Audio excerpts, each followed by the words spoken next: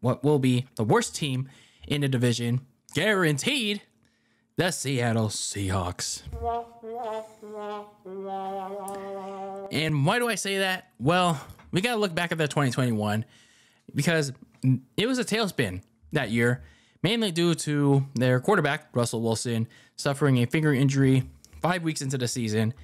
And when he came back, and in my opinion, he pretty much rushed back into that injury, whether it is him or the Seahawks coaching staff rushing him back into that injury. And basically, him being unable to do Russ magic, him making all these unworldly plays, unworldly throws, scrambling out of the pocket like crazy with his feet, and just making these crazy ass throws pre-Patrick Mahomes, before there was Patrick Mahomes in the NFL. But basically, he was just unable to do any of that because he was clearly, in fairness, injured. He still clearly hasn't recovered from that finger injury, alongside with a terrible offensive line.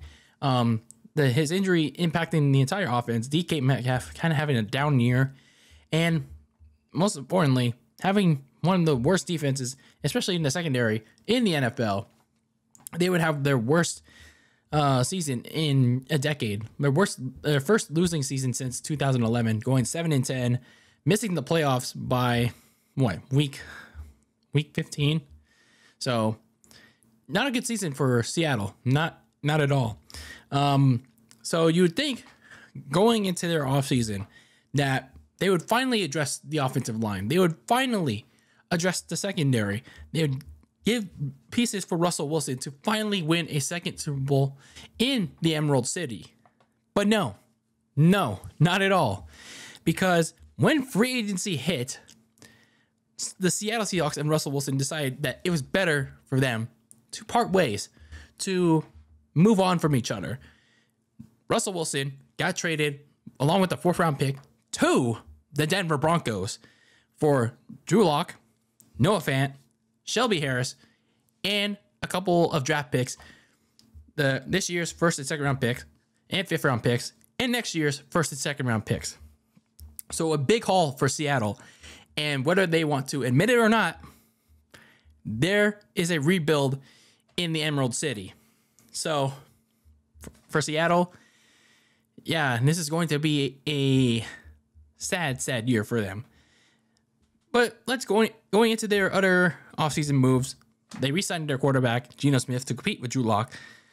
On the defensive end, they got Quandre Diggs, Kyle Fuller. Going back to the offensive end, they got Rashad Penny and tight end Will Dissly to a weird deal. I don't know why. But then when you look at their losses, they lost a safety, DJ Reed, to the New York Jets. Kind of a key reserve to both Quandre Diggs and Jamal Adams. And then they also managed to lose tackle Jamarco Jones. So, he was okay-ish on the offensive line. And then, of course, Kerry Hyder Jr., kind of an underrated piece in that defensive line for Seattle, going back to the 49ers. And then, not only do you trade Russell Wilson, one of your last remnants of that Super Bowl run in 2013, you also trade the last of the you also release the last of the Legion of Boom, Bobby Wagner, the linebacker. So Richard Sherman's gone, Cam Chancellor retired, and then they released Bobby Wagner, who is now on the LA Rams. So Seattle is not once again, but they are now a shell of their former selves. So for Seattle, there are a lot of questions. Aside from the fact that a rebuild is clear, no matter what shape or what form, what you want to make of it. No matter who they drafted, whether it was offensive tackle Charles Cross in the 1st round, or an outside linebacker, Boy Maffei from Minnesota, or running back by the name of Kenneth Walker from Michigan State, they are going to rebuild. This is like the first phase of a rebuild, whether they want to admit it or not. But there are some other questions that they have to address. Like, who's going to be the starting quarterback? Is it going to be Drew Lock? Is it going to be Geno Smith? Or is it going to be some outside force that manages to waltz in there in Seattle and take that starting job? Who's it going to be? Because neither Drew Lock nor Geno Smith are the go-to guys. They're not the leaders of men to lead this rebuild for Seattle. So I don't know who's going to be the guy to, just waltz them along in this very down year. Speaking of the offense, who's going to be the starting running back for them? You got Rashad Penny, but you also have Chris Carson still there, who is very injury prone, and DJ Dallas, he's meh. So I guess they're going to go by committee again. That's not great. And especially considering that the offensive line is going to be very, very bad this year. The defense, I think they're still decent. They got very slightly decenter, if that's even a word. But that secondary unit, it's going to get torched. But maybe the pass rush could be might be better, but I doubt it. I doubt it. For Seattle in 2022, there's only one thing in mind for them. There's honestly only one thing in mind, whether you're a Seahawks fan or a football fan in general. Their top goal for 2022 is to suck so hard that you net a top 5 pick for a quarterback in 2023. That is your ultimate goal for 2022. Yes, you don't want to deliberately tank. I mean, I know that's not Pete Carroll's thing, but do you really want to go with Geno Smith, or do you want to go with Drew Lock, or in the wild, wild world that Jimmy Garoppolo is released, do you want to go sign him off the streets and trust in him in your rebuild? Do you? Or do you want to go out and get Baker midfield? Do you?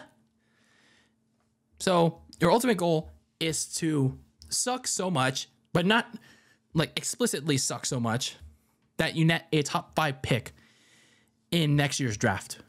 So there's some good amount of talent in that draft class, by the way. So for Seattle, yes, they're not going to be a good team, but there are some key games to watch out for them to either they could be a fighting team in the elusiveness of suckage, or they're going to be a shit team like all year long. That starts with their home opener in week 1 in the bright lights of Monday Night Football against their old pal on his new team, Russell Wilson and the Denver Broncos on the Monday night. Russell Wilson comes back home, whether it's in the cheers of the fans or the boos of the 12. We'll see what happens there. Then you go out to San Francisco in week 2 in a division matchup against Trey Lance and the 49ers. We'll see how Seattle does in the wake of, who knows, an impending loss to the Denver Broncos, or maybe a surprise win. How do they respond to either one against, a still learning Trey Lance? Then you go to Detroit. This is the game that either makes or breaks your season, because it determines that maybe you won't be so bad, or you're going to totally suck so much this year. So other questions that I have for Seattle is that, does Pete Carroll remain the head coach during the season or beyond the season? Now, I don't know how it is in Seattle or what Pete Carroll's like. I'm just a filthy casual guy in this chair. Pete Carroll, I mean, he looks like a nice guy. He does look like a nice guy. He's a good head coach, but I don't know. I don't think he's like the guy to be leading this rebuild in Seattle. Like, I don't see him long term leading the charge. So my question is, do they suck so much that Pete Carroll is fired midseason? Like, I hate calling for his job. Or do they let him stretch it out? Do they let him play out this season and then just let him go? We'll see.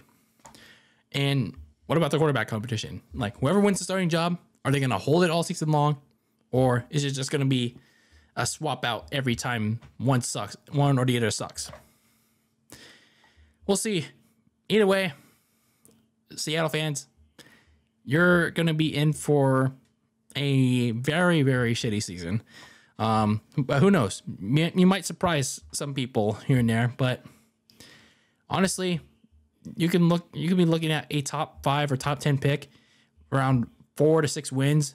6 wins being generous, but this is not a good Seattle group. No matter if you have Tyler Lockett, Jamal Adams, DK Metcalf, they those 3 alone can't save you. Those 3 alone cannot save you, especially with the quarterback or quarterbacks that you have. So, Seattle, I wish you luck in 2022 as with the other teams in this division.